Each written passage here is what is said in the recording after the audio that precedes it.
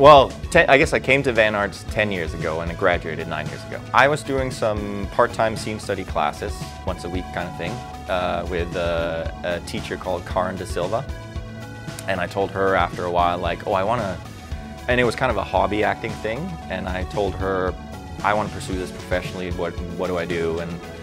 And she recommended VanArts. I audited VanArts in a couple of other places, and VanArts, I felt like I really connected with Chilton and what she had to say about VanArts. I think